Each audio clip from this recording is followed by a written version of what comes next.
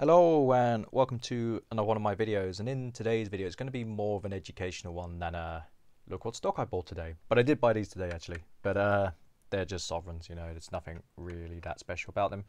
Come from my local guy.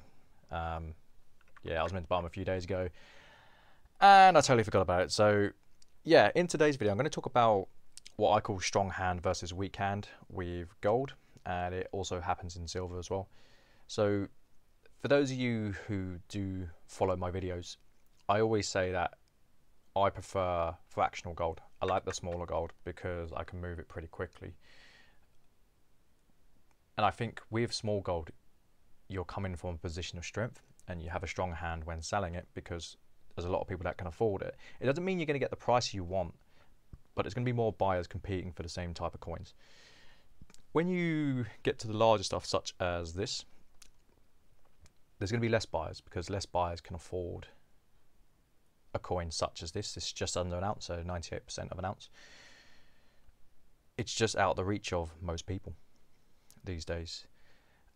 Someone took me over to Coles a couple of months back and he said, "Oh, it's just your theories and your ideas, and it's a bit of BS." And I didn't really take offense to it, but I asked him to explain himself, and he never actually got back to me, which is okay. But the idea is the larger up you go, the less people there is who can buy, which will give you a weaker hand when selling. So I'll explain exactly what happened because it's the perfect example to explain the theory that I've kind of been working on. All I do is I take a look at how the world is working, and it's in a constant state of fluidity. It changes on a daily basis, a weekly basis, you know, monthly basis. And it's just different market components, so different people buying and selling, and the price moves. Sometimes the prices are higher than they should be, and sometimes they're lower than they should be. Now, I put this up for auction.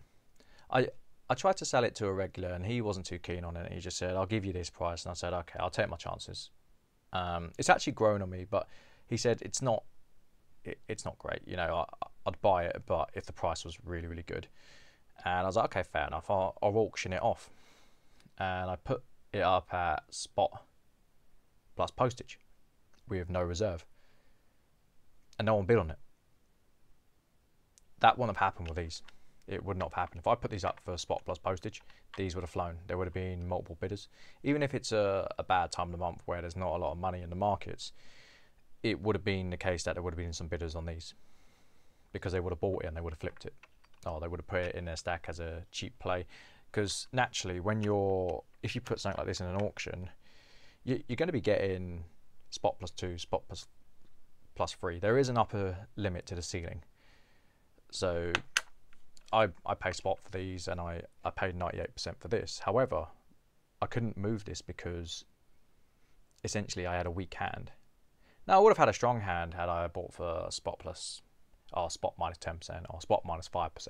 I could have just moved the goalposts and said I'm auctioning it off at 2% under spot, and people would have bought it. They would have jumped on it regardless because it would have been such a bargain. It's kind of irrelevant to me. Spot, it just moves, and it doesn't mean much to me, but it means a lot to a lot of people. It's the natural benchmark that moves.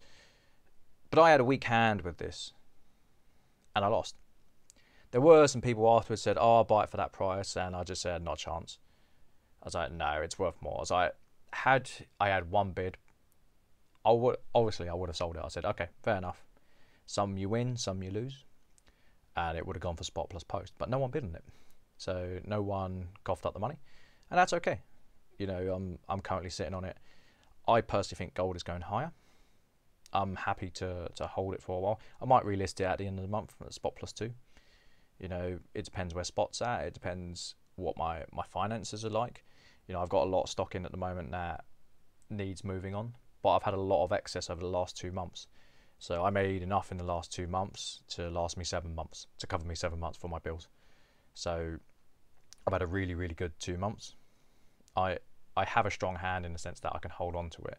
But had I not had a strong hand in terms of my cash flows, I would have had to sell for a price that I didn't want to. So that's what I mean by strong hand and weak hand. I had a stronger hand on this, but I had a weak hand when selling. Strong hand for holding, weak hand for selling. I got a strong hand on these when buying and selling, because realistically my supply gets 98%. I give him spot, so he makes a few extra pennies. So this one isn't in the best condition. It's okay, you know, it's the half.